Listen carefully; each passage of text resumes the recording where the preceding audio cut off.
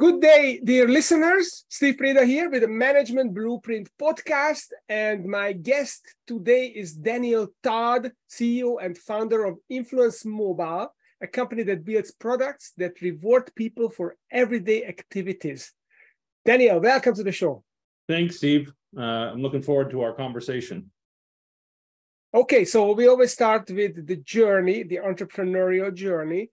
So how did you go from financial straits to building a very successful business with millions of recurring, monthly recurring revenue? Can you tell us your journey in a few sentences?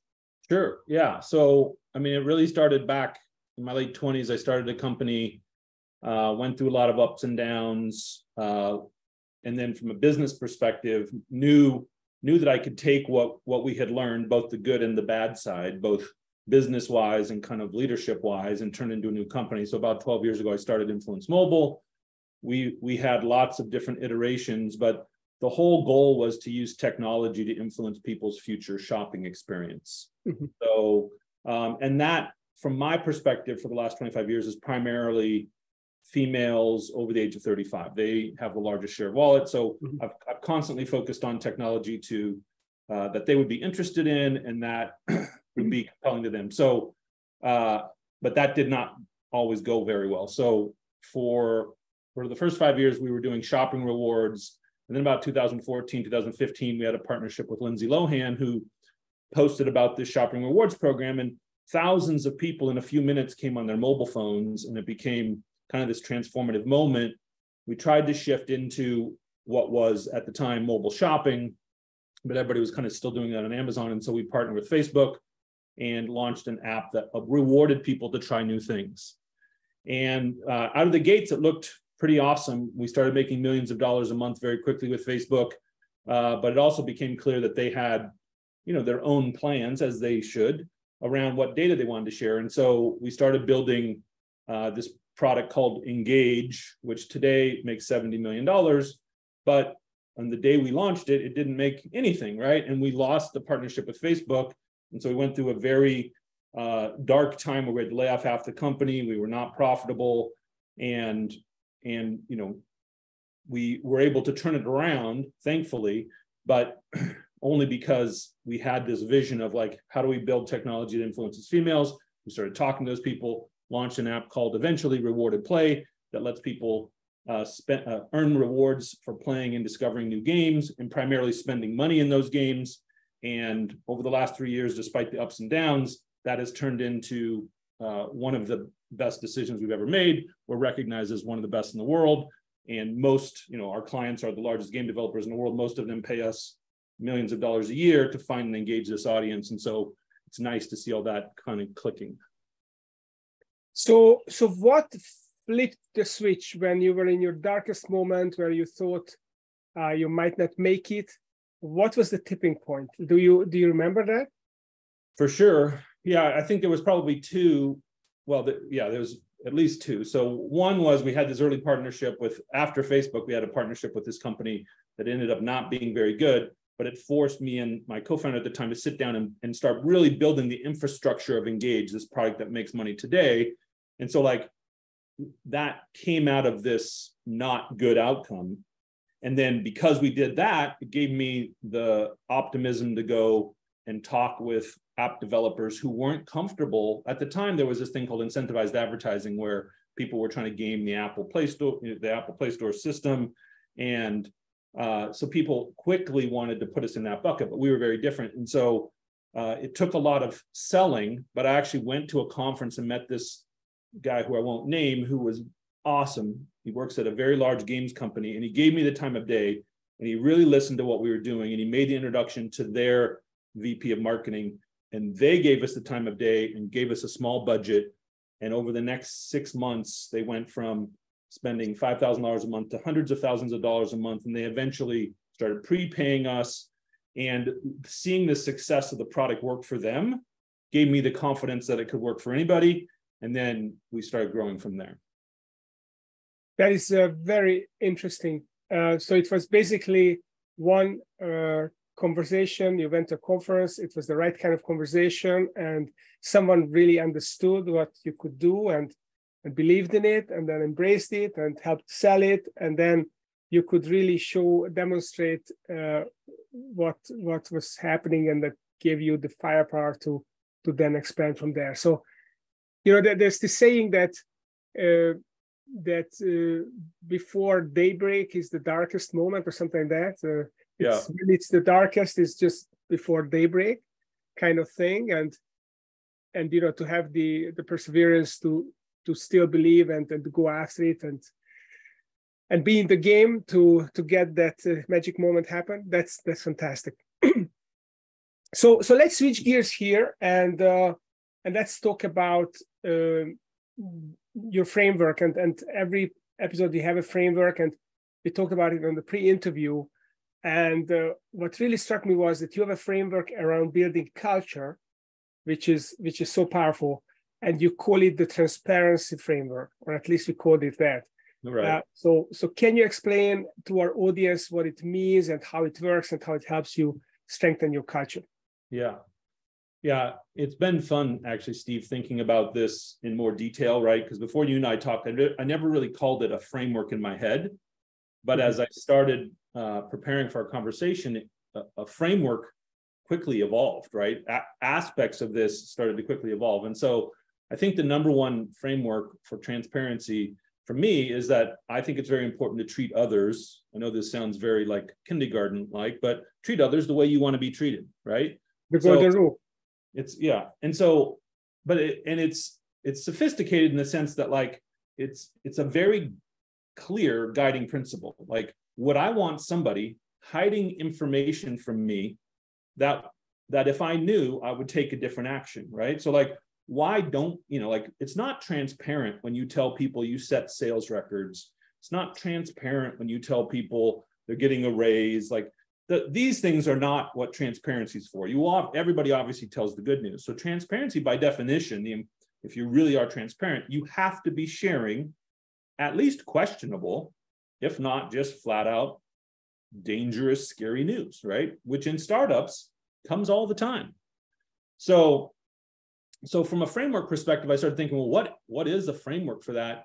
And I realized that I had written an article about hope and optimism, and that hope and optimism is actually the beginning of the framework for transparency. Because if you don't have hope that you actually have a plan, you are definitely not going to be comfortable sharing it, right? So the very first step to me is you have to have optimism. You have to believe that you have a plan. And in this story I was just telling you, where I met this guy, I had a plan. Like, I knew what I needed. I asked them to put their faith in me and let us test. And they did, right? And so then along the way, right, we had the story going on to my employees and investors, right, saying like, hey, at that time we were millions of dollars in debt, but I saw this thing working, and we had a client who was letting us test, and I saw those. And so on top of optimism, right, so I was optimistic, right?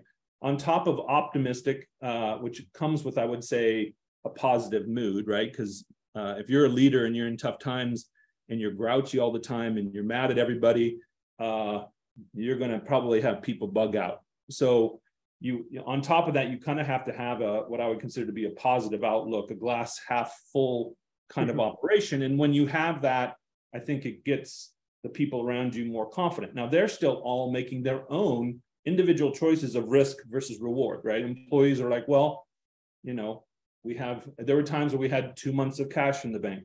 And I told employees we had 2 months of cash in the bank, but I told them what we were doing, the milestones we had to hit to either get more cash from an investor. And at the same time, I'm talking to the investors saying, like, what milestones do I need to hit to have you feel more confident? I thankfully have investors who stood by me through this entire time, but they didn't do it because I disappeared and didn't tell them things, right? So like, I had to tell them the good and the bad. And in fact, many of them will credit me now for telling them the bad news, because it builds their confidence that there's not some other hidden negative that I'm holding back. So point one of the framework, I would say, is optimism surrounded with a positive attitude. Okay. Number two, I would say, and I found this great quote. I have heard it many times, and I won't read the whole thing, but it's from Teddy Roosevelt. And it talks about, it's not the critic who counts, not the man who points out the strong man who stumbles, or the doer of the deeds. And there's a big, long quote, maybe you can show it. But it's who's in the arena, right? And so I think there's a certain degree of risk in everything you do in a startup. And if you fear failure so much that you're not willing to share the risk with other people, you actually increase your odds of failure, right? And so in this world, in this particular aspect, it's not optimism, but it's actually transparency with those who can help you. So I would call this mentorship, right?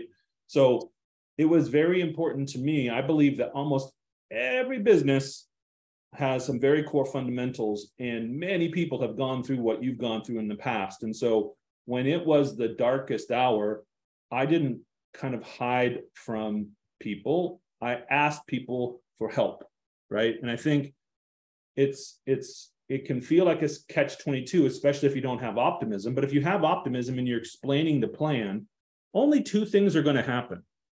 Maybe there's more, but two things are going to happen. People are going to be like, hey, that's a pretty good plan. I believe in it. Or they're going to say like, that's a horrible plan. You should adjust it. And like both of those pieces of feedback are valuable to you, right? If you talk to 10 different people who are all experienced entrepreneurs and have a great board, great investors, they all gave me different perspectives. Some were supportive, some were challenging, some were like, I don't even know what value that you are creating for the clients. Other people are like, I see what you're doing here. And so, but being willing to put yourself out there is another, again, not with your employees, but actually with into the mentor community, the people that you surround yourself, and get that feedback is very critical, because then it helps you shape and hone in your strategy and gives you a better chance for success. So actually this concept that you're describing is how Churchill in some ways beat Hitler in the Second World War, because he went in front of cameras and he said that all I can promise you is blood, sweat, toil, and tears, not in that order. And basically it touched people, because he said there is a leader who actually has an optimism, because that's why they're here. That's why Churchill took the prime ministership, because he believed he could change things. Right. But he does it as it is, and he doesn't sugarcoat this thing. And now we have someone that is credible, and then we can follow them. We didn't think in the first place that it was going to be easy, but now someone is actually facing the facts and acting accordingly. That builds a lot of confidence in people. Yeah, and like I said, when you start a startup, as you know, you start from ground zero. So technically, I had more ammo, right? I had some success. Yes, there were all kinds of failures, and we were underwater from a financial perspective, but you start out with zero money, right? So you're telling a story to gain people's confidence, right? And investors, like I said, investors are taking risks, and investors decide how much risk they want to take based on, like you said, the leadership. And so that part was very fundamental. But I also want to point out, you can't always take everybody's advice, right? So in one of the darkest moments, it was May of 2018. We had just parted ways with my co-founder. We were out of money. I hadn't taken pay for 2 years. And a buddy of mine, I was on his board, and I called him up to ask about referring me to some developers in India, because I needed to save some money. And he's like, oh, by the way, I'm selling my company on Thursday. And I'm like, what? And why that mattered to me was I was a shareholder. And so literally the next week, I had gotten more money than I had in, not retired money, but like just over 6 figures, enough money to like take care of myself. And so, and transition out of the company. And my wife and my close friend and investor were like, maybe you should just shut things down, right? But I still had that hope. I actually still, even though we were still underwater, and my choice was either take a significant chunk of this money and put it back into the business or walk away, I chose against the advice of others, right? Because again, I had more detail, I had more confidence in what I was doing. And so even though you want to be informed by all of these things, you ultimately have to make the decision according to your gut, your experience. Nobody else has got the same level of experience. So inform yourself as much as you can, and then make the decision that you're willing to stand behind. Okay. So having the hope and optimism is number one. Step number two, asking for help, feedback from mentors or people around you that you respect. And number three is, what's number three? So the concept I would say is there's something that's called learned helplessness versus learned industriousness. I don't know if you're familiar with these terms. Yes. And for me, I don't know, it kind of comes in this concept of grit and tenacity and resilience and all these different things. But I felt like I could make the change that was needed to. So you have to have a certain amount of learned industriousness, right? So, and you don't want to be making these decisions of, multi-million-dollar game-changing decisions with companies as your first big decision, right? So to me, learned industriousness is you got to start early making decisions about how you make your world around you better. And so, we talked about finding a mentor. I would say having patience is another huge element of transparency, because you as a leader should realize that things are going to take longer than you want, almost always. In fact, I don't think there's ever been a time where any good thing happened way faster than I wanted it to happen, right? So it takes twice as long and costs twice as much. Exactly. So you have to have patience, and so you should build that mindset into the beginning, or you get frustrated, right? And so there was a time I mentioned that we were $3 million in debt, and we owed a lot of it to Facebook, and they were very cool to deal with, but they wouldn't write down $1. They're like, listen, if you go out of business, you don't have to pay anything back. But if you stay in business, you got to pay it all back, but you can set your time period, right? And so I'm like, if I can set my time period, and I'm like, how long? He's like, I don't know, 8, 12 months. Well, I picked a time period of 24 months. So I was just like, well, he said I could pick it. So I'm like, I put in, and I could stack it however I wanted. So it was like $5,000 a month until like the very last month. And I had to pay them like $450,000 in the last month. And I'm like, if I survive that long, I'll deal with that problem then, right? And I just knew I'd set in a time frame like, okay, there's a lot of work that has to go in there, and you have to be patient to work your way through the whole process. But it gave me, so then I set that, which I guess, like I said, is an element of patience. And then I focused on the solution. I'm okay, great. Now I got out of that bucket. What do I need? And meanwhile, I mentioned I'd already had this other partner that was working along. So I knew we needed to make some changes. At that time, I had connected with a company that I ended up merging with called Blind Ferret Media. We acquired their team, who had a lot of other relationships with app developers.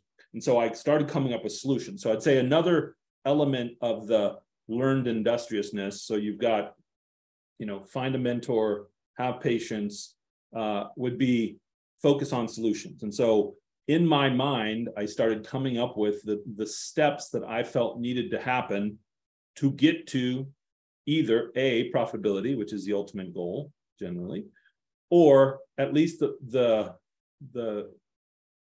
stepping stones that would give my investors confidence to give me more money to get to the next, to the next milestone.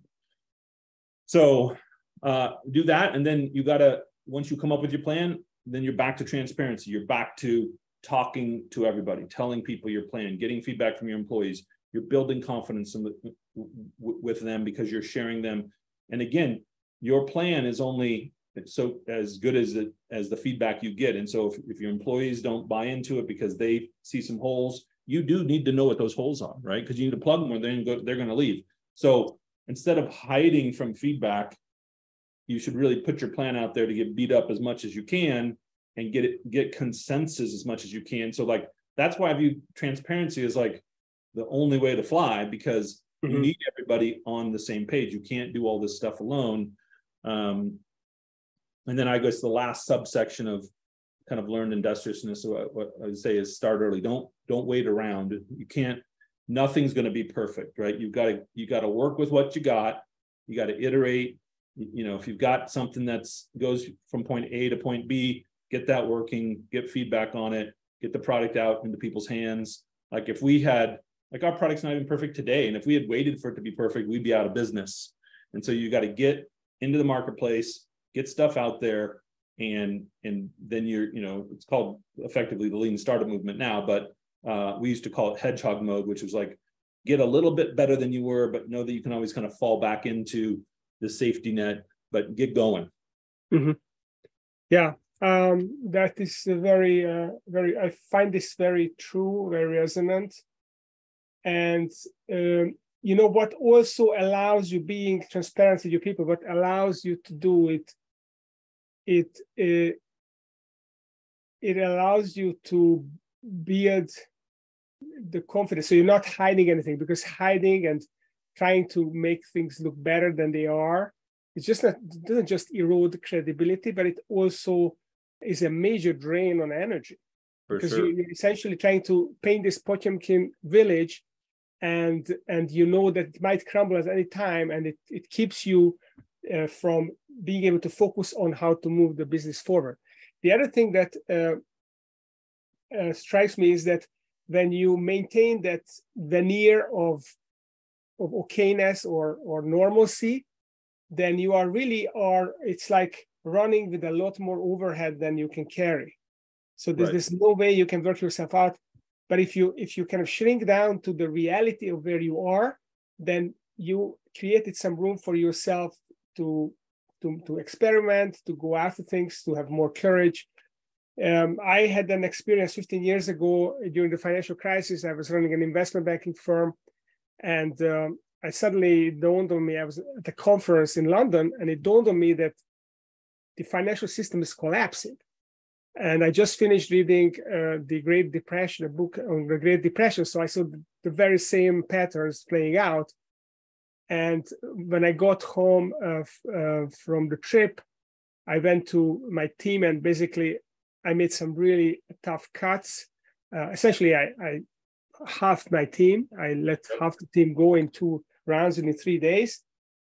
But what they did was, first of all, people this was a survival guilt around the office. So people felt really bad about the whole thing. But about a week later, they recovered.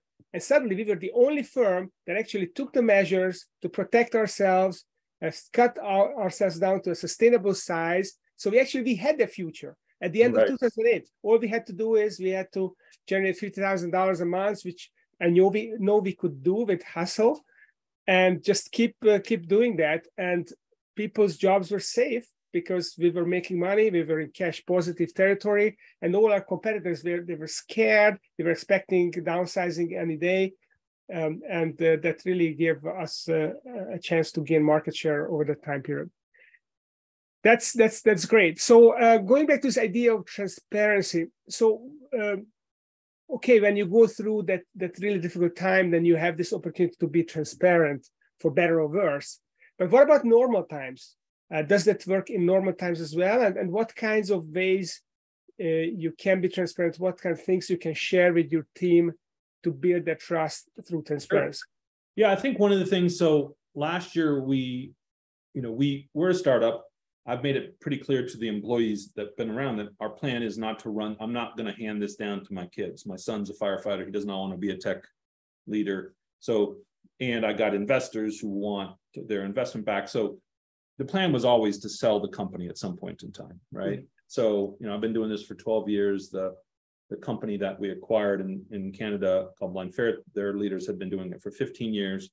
And so last year we hired a great set of bankers to start taking us out to the market. Now, it turned out to not be a very good time to go out to market. But part of what we were doing wasn't just to sell the company, but to understand the valuation methodology that was going to be used.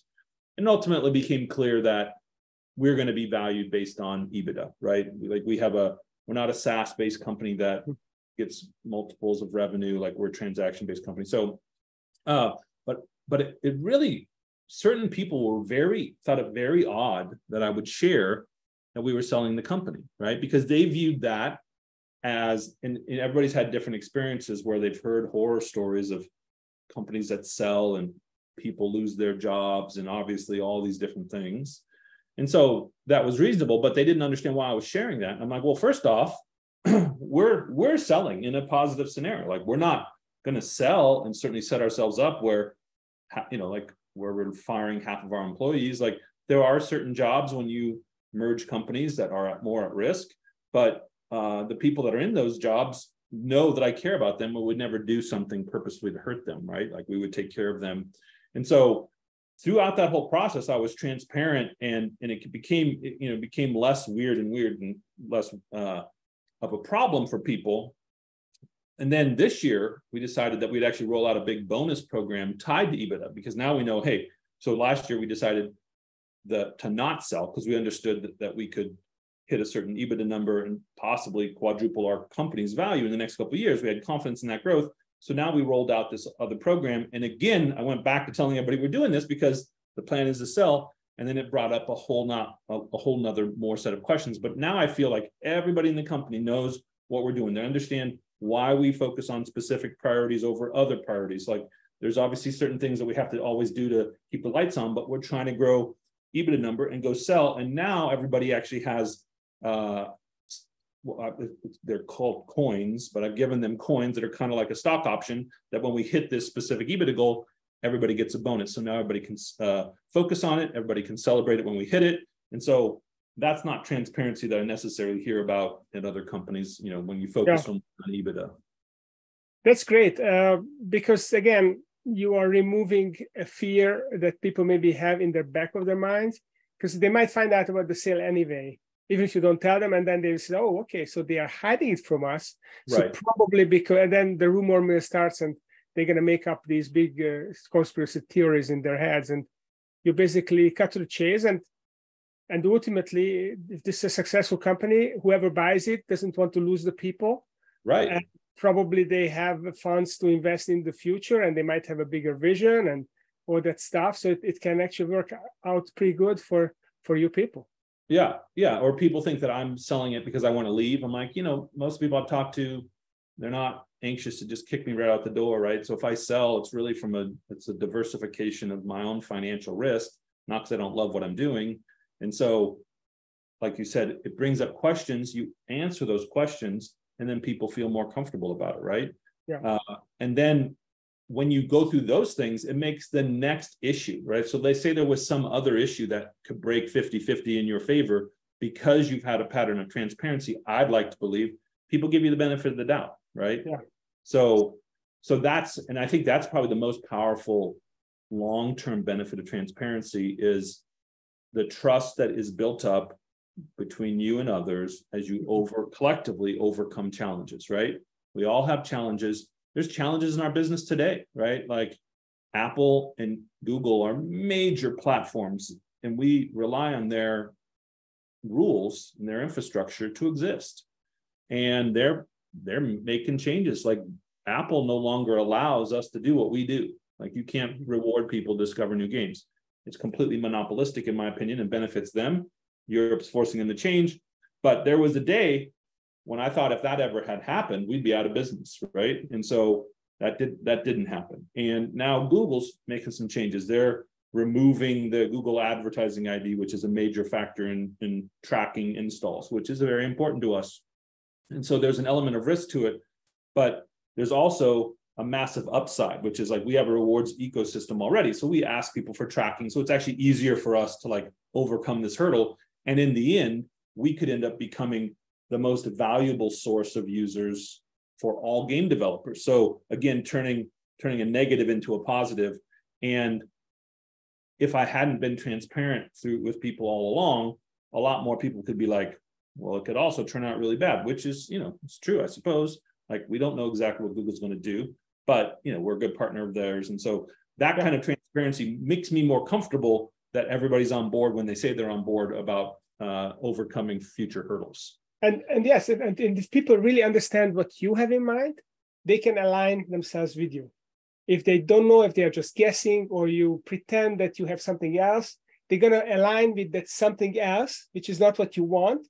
Right. And that's going to create some kind of loss of energy in the company, lots of efficiency, lots of direction. and that would go against the business. So I love it. It's great. It's very idealistic, which is what I love about this. So if people would like to learn more about you, about your philosophies, or about your company, Influence Mobile, where should they go, and where can they find you? Easiest place to find me is on LinkedIn. So, I write for Inc. Magazine and Entrepreneur, and I try to keep, a lot of these thoughts out there. I'm currently focusing a lot on remote work and how to make companies successful in those, in this venue that I think is sticking around. So yeah, if people want to catch up with me, check out LinkedIn. Awesome. Well, definitely do it. Daniel has got lots of good ideas and some really great podcast appearances, videos on his LinkedIn page that you can watch as well and learn more about his experiences. Thank you for coming on the show and sharing your framework of transparency. It's very, very powerful, and it really helps align everyone in your company behind the your objectives and the company's objectives, and they can really be going in the same direction with you. That's awesome. Thank you, Steve. Yeah. Have a great day, and we'll stay in touch. Likewise. Thank you, sir. Take care.